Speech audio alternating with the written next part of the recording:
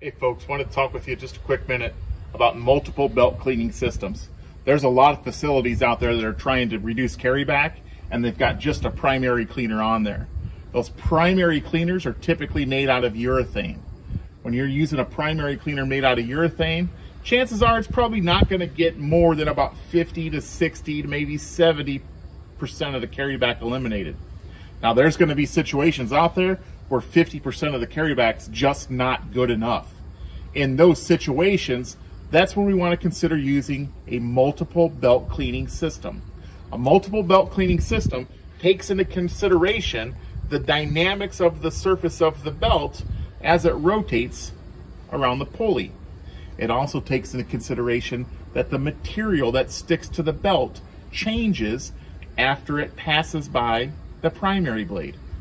So a multiple belt cleaning system consists of a urethane primary cleaner and underneath the drum, a tungsten carbide secondary. Lots of folks have problems with the tungsten carbide blade on their belt. But as long as those tungsten carbide cleaners are installed properly, the damage doesn't exist to the surface of the belt.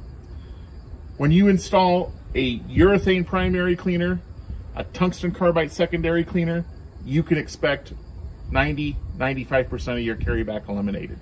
That's a multiple belt cleaning system.